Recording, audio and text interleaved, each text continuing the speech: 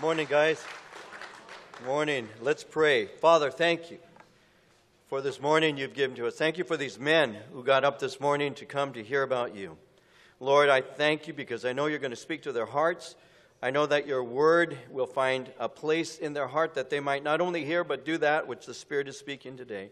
Lord, in this nation we need revival. We need to wake up. And I ask, Lord, that this conference would be part of what you do to awaken this nation. Use these men, Lord, after they leave this place to reach others for Jesus Christ. We lift this to you now in Jesus' name. Amen. Amen. All right. You may be seated, fellas. Let's open our Bibles together to Luke chapter 9.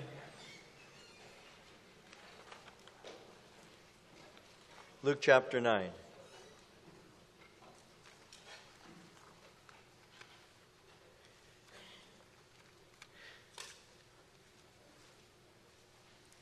I want to share with you what I'm going to call a foundation, just to lay a foundation for the rest of the day. The theme is obedience. And I wanted to share with you about what it means to follow the Lord out of Luke chapter 9, verses 57 through 62. And I want to share with you a little bit about being a disciple. Because you're not going to be obedient if you're not a disciple. So obviously what we need to do is begin at the foundation. And the foundation would be that we are followers of Jesus Christ. And so it's a blessing. It's always a blessing to be able to come and to spend time with men and share with men as a man. When you speak to mixed congregations of our ladies and our men, sometimes we're not as straight as we could be, straight talking. I'm always straight. But straight talking, I'll give you a moment to think about that one. And so I have a tendency of being a little more open-hearted when I speak to the fellas. And so that's what we'll be doing today. We'll be looking at Luke chapter 9, verses 57 through 62, and what it means to be a follower of the Lord, laying a foundation the other men will build on. So beginning at verse 57, reading to verse 62, it happened as they journeyed on the road that someone said to him, "Lord, I will follow you wherever you go." Jesus said to him, "Foxes have holes and birds of the air have nests, but the Son of Man has nowhere to lay his head." Then he said to another, "Follow me." But he said, "Lord, let me first go and bury my father." Jesus said to him, "Let the dead bury their own dead, but you go and preach the kingdom of God." And another also said, "Lord, I will follow you, but let me first go and bid them farewell who are at my house." But Jesus said to him, "No one having put his hand to the plow and looking back is fit for the kingdom of God." What we have here in this passage is Jesus ministering to what we would call three would-be disciples. I find it interesting to note, even as we begin, I want you to see this with me. I find it interesting that instead of welcoming them to follow him, notice that he issues a challenge to them. So the question is this: why did Jesus issue a challenge? Why did he not simply soften the call? Because what we have today, speeding up to the 21st century, is a softening of the call. You're hearing people preach messages on TV and in some very large churches that really soften the call. It doesn't call for a demand of anything, no sacrifice of any sort for you to make. All you need to do is just follow the Lord to whatever degree you want to follow him. You don't even have to worry about whether the Word of God says certain things, because the Bible isn't even taught in the church. What we're trying to do is we're trying to add to the church numbers and money. That's basically what it is. We want buildings, we want projects, we want bodies, but we're not making disciples. So Jesus did not soften the call here. He did not make it something easy. He actually is confronting them, and he's challenging them. And it's because somebody once said, appeal to self-interest always attracts the wrong kind of follower. Jesus imposed these kinds of terms because he desires disciples, not part-time admirers. And discipleship carries a cost that not all people understand and not all people are willing to count. Someone was writing concerning a mission society, how that a mission society was reported to have written to the missionary David Livingstone. And they wrote and said this to him. They said, "Have you found a good road to where you are? If so, we want to send other men to join you." Livingston replied, "If you have men who will come only if they know there's a good road, I don't want them. I want men who will come if there is no road at all." That's the call of discipleship. Discipleship has a cost, and it's paid by the one wanting to be a disciple.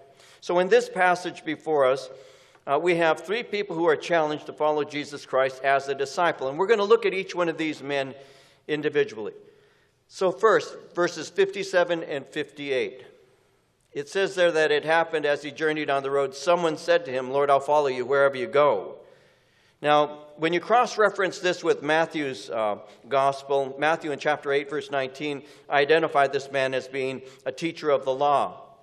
So this man is a religious man. He's impressed by Jesus Christ. Notice with me, and he impulsively volunteers to follow him wherever he goes.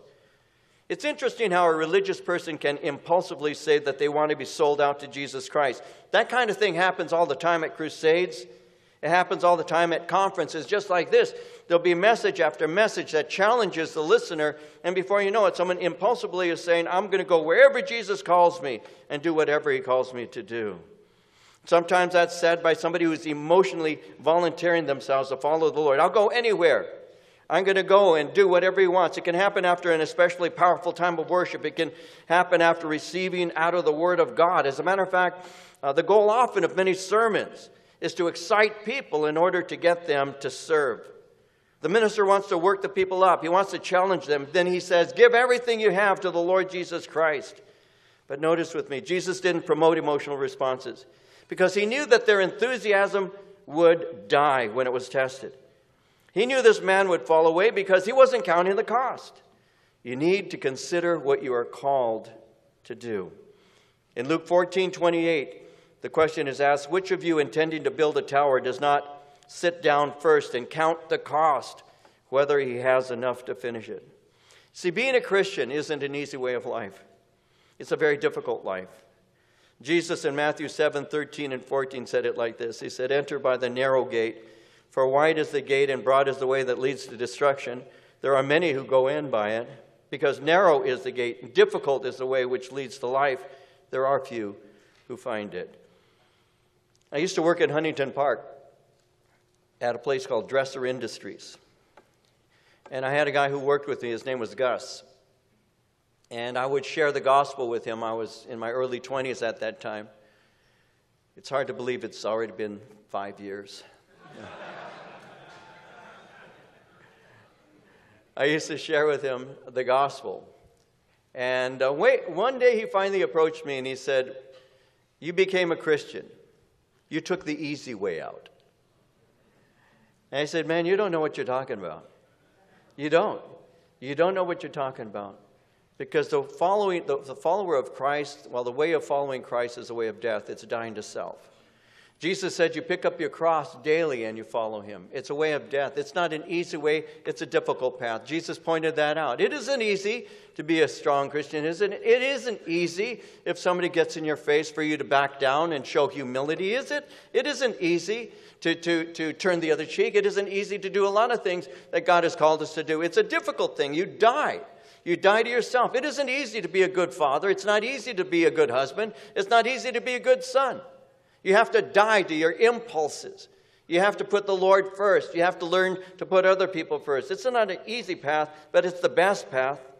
You see, Jesus is calling disciples to consider what difficulties they're going to meet with and what strength they're going to need to enable them to follow him. And the disciple requires the power of God to support him, or he will not be successful in following the Lord. And that's what Jesus is doing. He's pointing that out. Notice how he says in verse 58, "Foxes have holes, birds of the air have nests, but the Son of Man has nowhere to lay his head." You see, instead of receiving him with open arms, he's issuing a challenge. He's saying, do you have any idea where such an offer will lead you? If you actually follow me, the decision can lead to hardship and even poverty. You see, contrary to what some are teaching today, to be a Christian doesn't automatically mean that you become wealthy. Jesus wasn't rich. And neither did he ever give a guarantee to his disciples that they would be.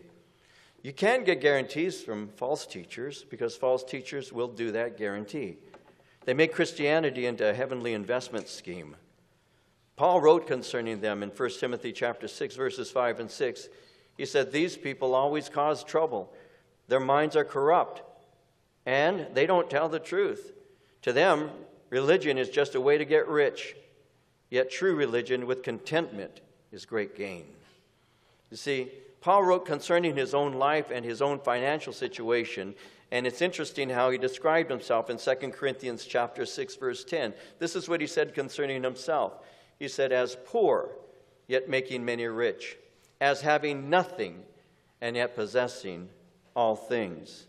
When he was speaking concerning Jesus, he gave us great insight. He said in 2 Corinthians 8, verse 9, "You know the grace of our Lord Jesus Christ, that though he was rich, yet for your sakes he became poor, that you through his poverty might be rich."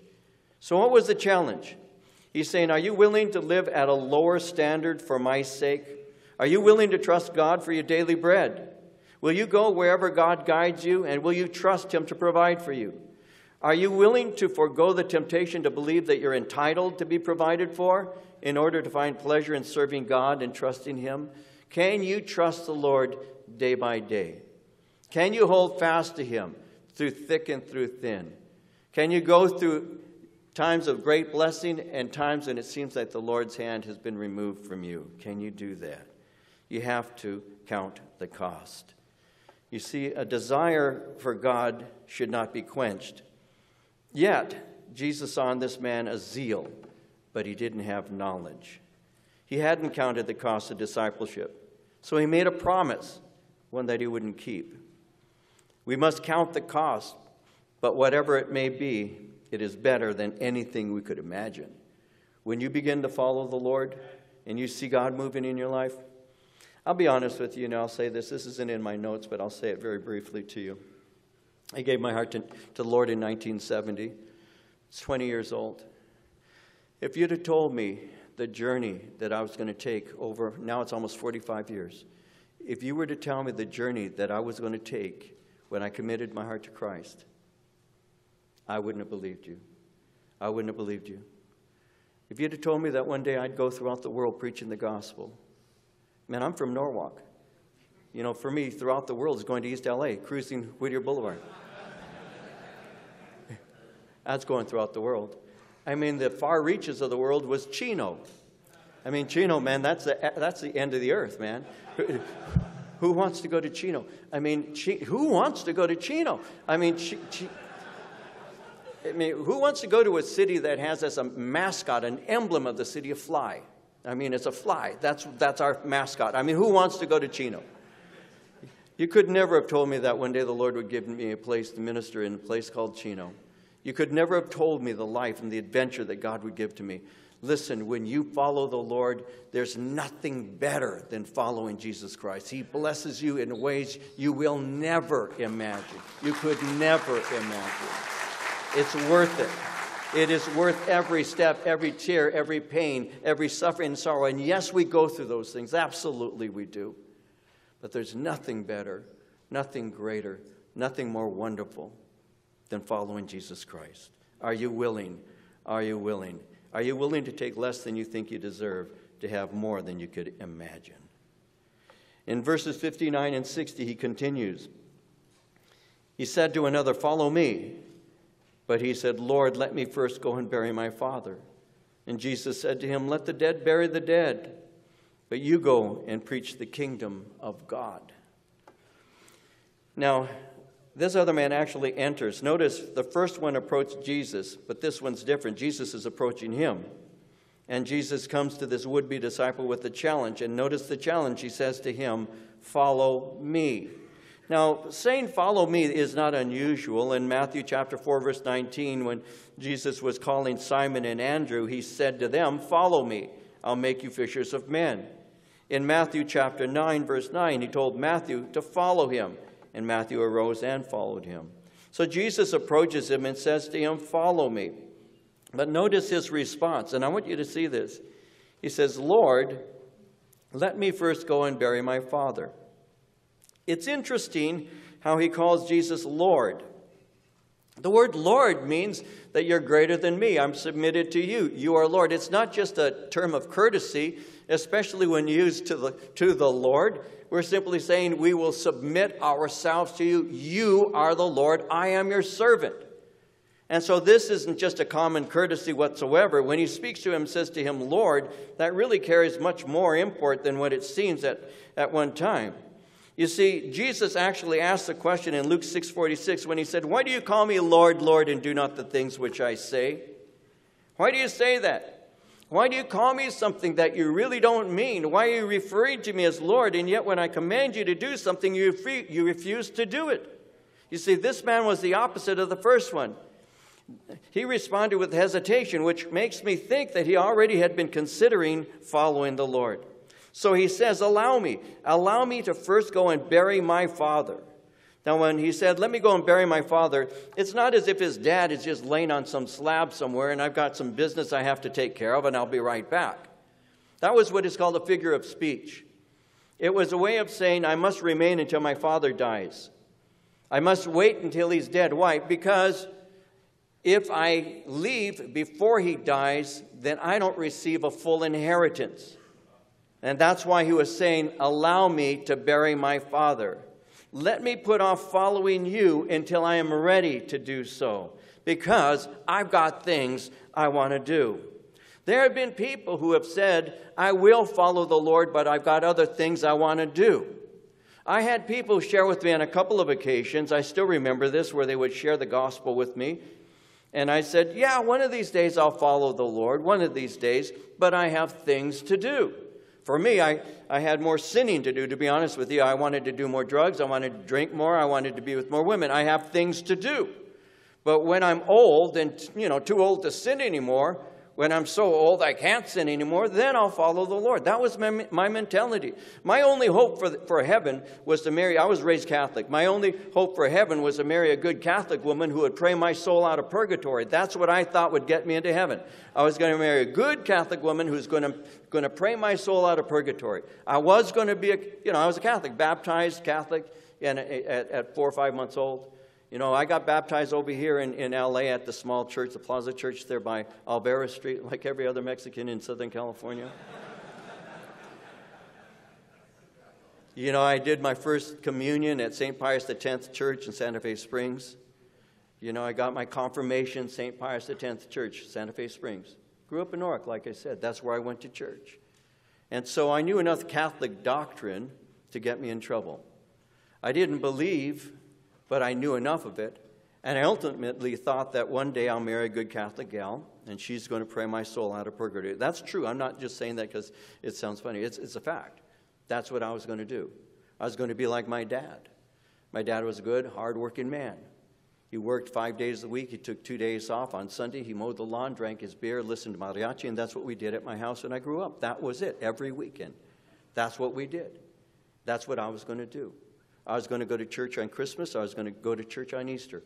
I'd go to church for the weddings, especially for the receptions afterwards, and I'd leave before the fights. That's what I was going to do. Like my dad.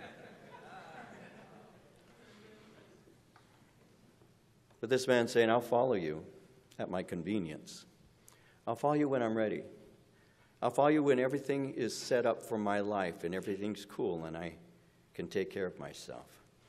I had a friend of mine, his name was Nick, and I said to Nick, when are you going to come to faith in Christ? When are you going to give your heart to Christ? He said, when I make myself good enough. I'm not ready yet. When I make myself good enough. I said, you're an idolater. He says, what do you mean? I said, man, you can never make yourself good enough for God. That's why you need God, Nick. He makes you good enough for himself. You cannot make yourself good enough for God. And you don't come on your own terms. You see, money was important to this man. But the Bible tells us in Proverbs 23:5, riches can disappear as though they had wings of a bird. Jesus' reply is simple to the point. He said, let the world take care of the things of the world. You need to choose the better part, the thing that will last. You need to seek first the kingdom of God and his righteousness. All these things shall be added unto you. You see, we receive an inheritance that is greater than anything our parents could ever have left us. We receive eternal life. In Colossians 3:24, it says, "Of the Lord you shall receive the reward of the inheritance, for you serve the Lord Christ." In Revelation 21, verse 7, "He who overcomes shall inherit all things, and I will be his God. He shall be my son." And so in effect, he was saying, I'll follow you, but at my convenience. I'm not willing to burn all my bridges behind me. But Jesus said, put God's business first. The rest is going to follow. And then in verse 61 and 62, another said, "Lord, I will follow you, but let me first go and bid them farewell who are at my house." But Jesus said to him, "No one, having put his hand to the plow and looking back, is fit for the kingdom of God." I'll follow you, but let me first. Those words, me first. Let me first go and bid them farewell who are at my house. So his commitment was a let me first commitment. I'm not willing to lose my family. I want you and my family. But often following Jesus may cost you your mom, your dad, brother, a sister, sometimes even your own children or a wife. I've seen it, so have you. Where somebody's come to faith in Christ, and before you know it, grandma wants nothing to do with them anymore. Before you know it, your favorite sister doesn't want anything to do with you anymore. Your brother's saying things about you. I've seen it. In Matthew 10:34 and 35, "Don't imagine that I came to bring peace to the earth. No, I came to bring a sword. I've come to set a man against his father, a daughter against her mother, daughter-in-law against her mother-in-law.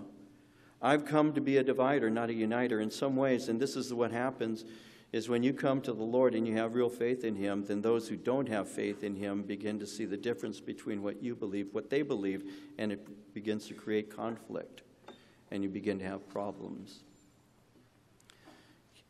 You know, when I got saved, and I'll say this briefly, some of you have already heard this story, so I'll be real brief as I share it. But when I got saved, I was a hippie.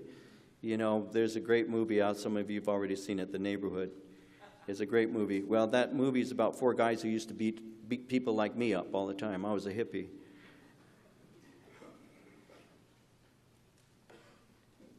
You know, for the first 2 years in high school, I don't even know if I'm talking to anybody who'd know this. There's some older guys here. You'll know the word, a continental. Anybody remember that? So you guys, young guys, went Continentals. Continentals was a style at that time.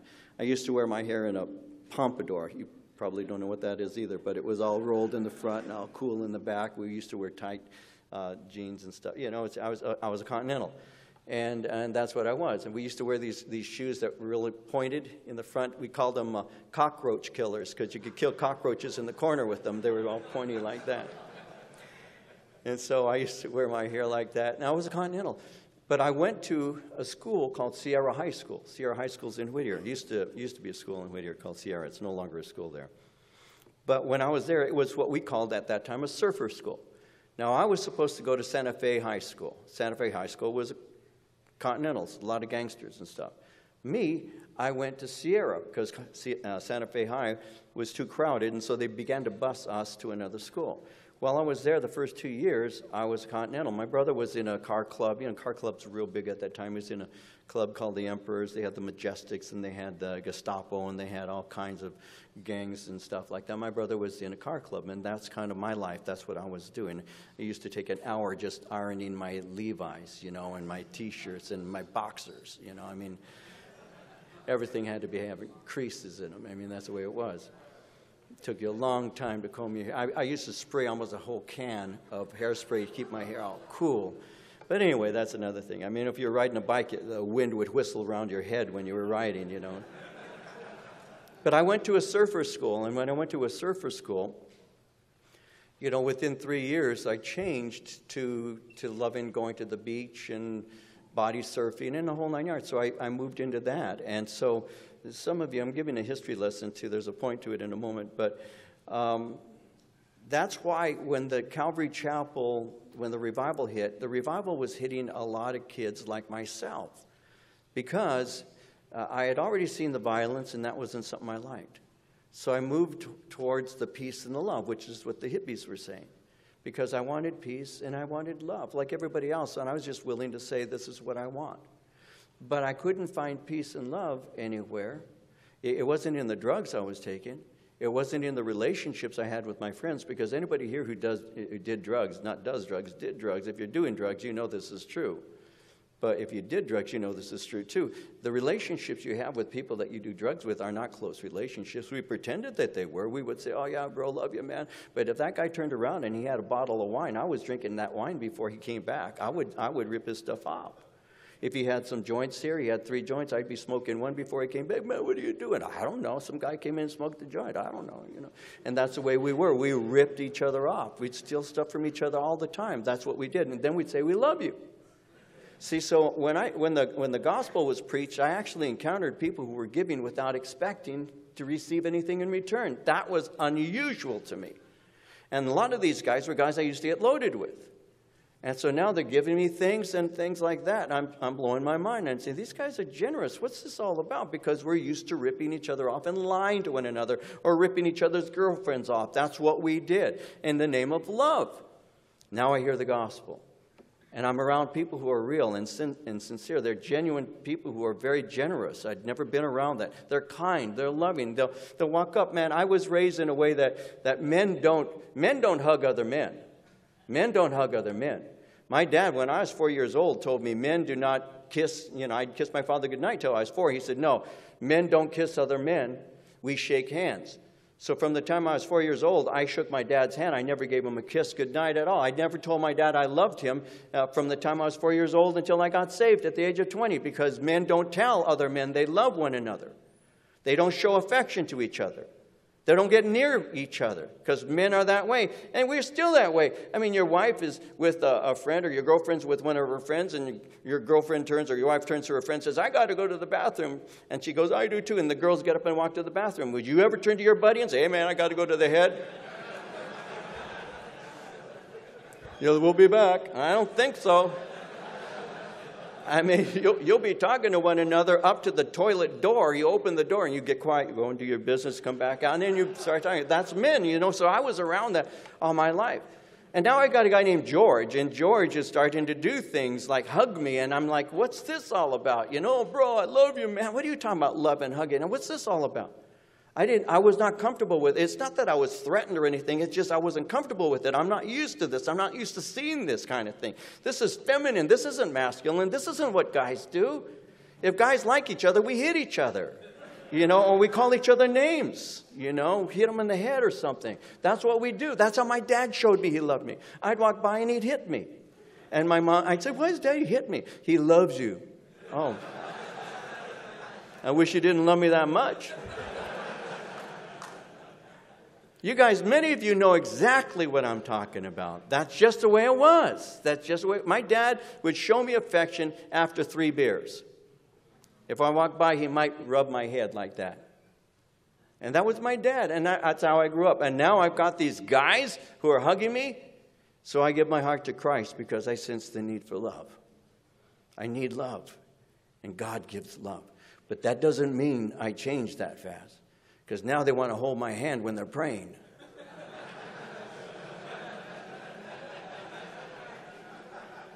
I can still remember it. Some of you guys can too. When we had prayer meetings and it'd be a bunch of guys and they'd say, let's hold hands. And I'd say, what? And I still remember they'd take your hand and I would squeeze it real hard. You're not going to get any ideas about me.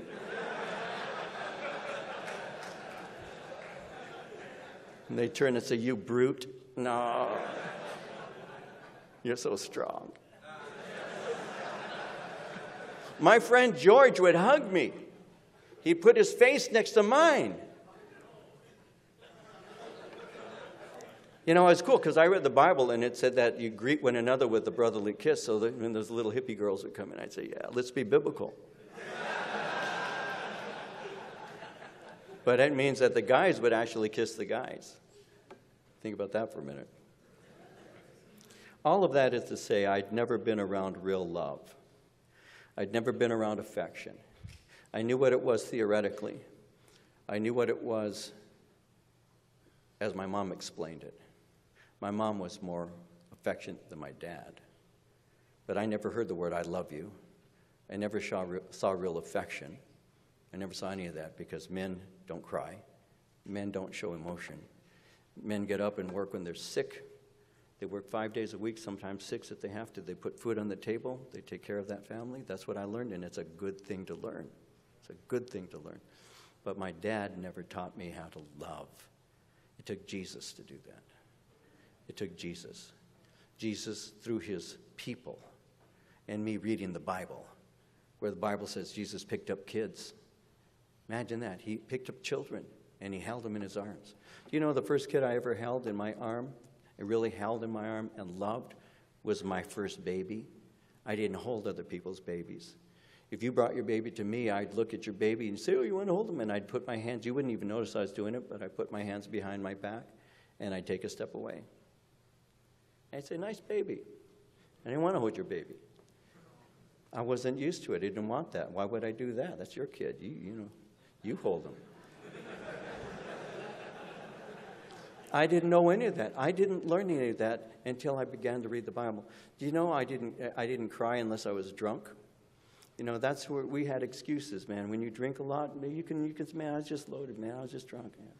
You know, and when you're drunk, you can do two things. You can show your anger and blame it on the alcohol, or you can show your affection and blame it on the alcohol. You can do both. You can do both, and you can do both at the same time. You could be weeping, telling your girl, man, I love you, man. But if you ever go out on me, I'll kill you. I mean, you can, in the same conversation. That's a fact. That's a fact. And you can blame it on the alcohol. You can do that. But the bottom line is that the Lord wants to do something that is beyond the me first kinds of things. He wants us to have a relationship with him so that he can transform our lives. And after I gave my heart to the Lord, the first thing I wanted to do is make sure those I love the most would come to faith in him. That was the key. You see, this man didn't want to come and follow Christ because he thought he was going to lose his family. When I came to Christ, I made a decision that if there's anything that I will do everything I can not to do, it will be to not lose my family.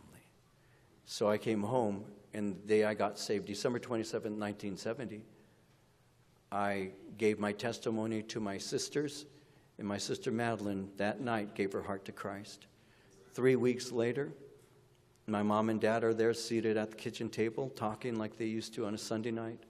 And I walked in. I'd been reading the Bible. I read a passage of Scripture that I had been reading.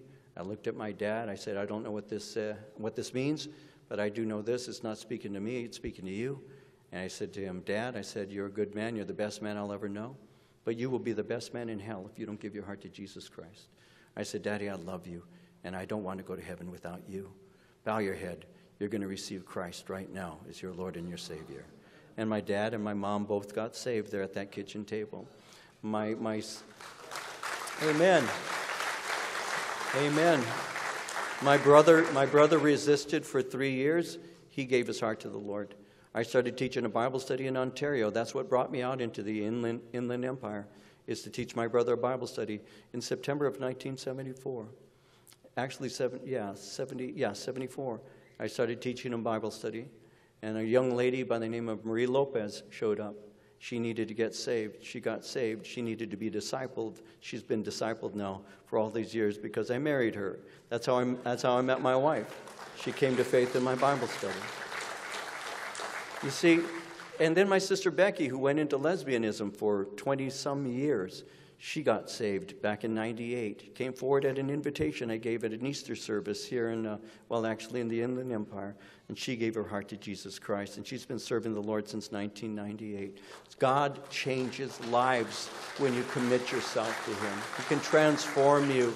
And that's what Jesus is calling. No, I want to go and I want to be with my family. I want to go bid them farewell. And the Lord says, no, you follow me.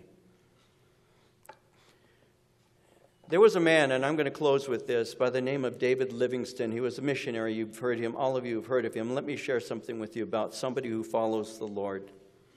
In the 1860s, David Livingstone, the most famous missionary in the last 500 years, returned to Great Britain on his first vacation after 16 years of traveling in the interior of darkest Africa. Livingstone was asked to speak at the University of Glasgow, but perhaps he would have declined if he knew what was in store for him. It was the custom of undergraduates those days to heckle the speakers that came, and they were very well prepared for this preacher. They had pea shooters and trumpets and rattles, noisemakers of every description. David Livingstone walked out on the platform. Here stood the man who had walked 11,000 miles all over Africa. His left arm hung limply at his side, having been almost ripped off from his body by a huge lion. His face was dark and leathery brown from 16 years in the African sun. His face was furrowed with innumerable lines from African fever that racked his emaciated body. He had been attacked by savages and by Turks who hunted Africans to become slaves. Livingstone was half dead from rheumatic fever and half blind from a branch that slapped him in the eyes in the jungle. The students stared, and they knew that here was a man that was literally being burned out for God. Not a rattle moved, not a foot shuffled, and a hush crept over the vast auditorium as they listened in total silence as David Livingstone told about his journeys and the tremendous needs of this vast African population. "Shall I tell you," he said, "what sustained me in the midst of all those toils, hardships, and incredible loneliness? It was a promise, the promise of the Lord that I'm with you always, even to the end of the age. It was this promise that Christ would be with me personally, right next to me every hour of each day, that gave me the courage to continue day after day," Livingstone said. How would you live if you knew Christ was standing right beside you right now and each day? How would you live differently? For David Livingstone, Jesus Christ was with him. Livingstone lived as if Jesus Christ was right next to him each moment. In Livingstone's diary, we find Livingstone's tremendous prayer: "Lord, send me anywhere, only go with me. Lay any burden on me, only sustain me. Sever any ties but the tie that binds me to your service and to your heart." And Jesus said, "David, I'm with you always." Livingstone's wife, Mary, finally came to meet David in Africa, and for months she sailed on the ocean, and then she cruised up the steamy mosquito-swarming rivers. Soon after she greeted her husband, she contracted African fever. Night after night, day after day, David sat up with her, wiped her fevered brow. Slowly she worsened and finally took her last breath, and Mary was dead. David Livingstone buried her under a huge tree, and he fell on that mound of dirt and he wept. The Lord reminded Livingstone of his prayer: "Sever any ties but the tie that binds me to your service and to your heart." His body was broken. His loved ones were gone. He seemed alone and discouraged. He was overcome. How did he deal with his sorrow? Listen to the words that he wrote in his diary. "My Jesus, my King, my life, my all, I again consecrate my life to you. I shall place no value on anything I possess, on anything I may do, except in relation to the kingdom of Christ." When he arrived back home, he found that natives had stolen his food, and worst of all, they stole his medicine. For Livingstone, the loss of these essential things was a death sentence. He cried out to God, "God, you promised to be with me." Then he heard the sound, and he looked up from his prayer. For 5 years he had not seen the face of a white man, and now in the midst of the interior of Africa, he looked up and he saw a white face walking toward him. Behind this white man was a whole caravan, above them flying in the wind the American flag. It was Henry Stanley who uttered those unforgettable words. Dr. Livingstone, I presume. For 4 months, Stanley lived in the same hut with Livingstone. He nursed Livingstone back to health. Stanley had been an atheist, but after those 4 months living with Livingstone, Stanley became a Christian. Livingstone refused to return to civilization with Stanley. Instead, Livingstone plunged deeper into Africa. For Livingstone, the end was approaching. His diary said, "Lord, help me to finish thy work this year to thine honor." And so he did. He came to a place where his strength was completely spent. His feet were lacerated and ulcerated with boils. He had nothing to eat but hard corn for months. Gradually, all his teeth were loosened and fell out. He was deserted by everyone except 3 of his followers who tried to carry his very sick body back to England. Livingstone could not walk. He couldn't stand. He couldn't go another step. Was this the end of his life? No. Livingstone commanded his friends to put him on a stretcher and carry him onward. "I will not swerve one hair's breadth while I still have life." This is a man of commitment. Deeper and deeper he plunged into Africa on a stretcher. Propped up, he proclaimed the riches of the gospel of Jesus Christ to all he came into contact with. And then there came the day when Livingston couldn't even be moved. It was pouring rain. A small temporary hut was quickly made. Livingston was lying on his cot in the middle of the night when the servant boy, who lay across the doorway to keep out wild beasts, heard Livingston stir. The servant boy got up and saw Livingston agonizingly roll out of his cot and on his knees, and with his hands folded in prayer. After a while, the boy went back to sleep. But in the morning, when he looked at Livingston, he saw he was still in prayer. Several people came asking for Livingston, but the boy told them, "He's in prayer. Don't disturb him." Finally, the boy became concerned, said to Livingston, "Bwana." No answer. "Bwana." Still silence. He crept closer to him, touched his cold cheek. Livingston died on his knees in prayer. Livingston had lived his life in the presence of Christ. He left this life in the presence of Christ. Jesus said, "I'm with you always," and Christ kept his promise. What a joyful arrival in heaven Livingston must have had. His life consisted of 39 years traveling, 29,000 miles across Africa, bringing light to darkness. 2 million Africans were brought to the gospel, and the light he brought continues to shine to this day. Every mile that Livingston walked or was carried, he was strengthened by the promise that Jesus said, "I am with you always. Follow me," Jesus said. "I will make you fishers of men." Follow him. There's nothing in this world worth more than following Jesus Christ. Father, we ask that you would work on us now and continue to build on this foundation of love for you. In your name we pray. Amen. God bless you, men.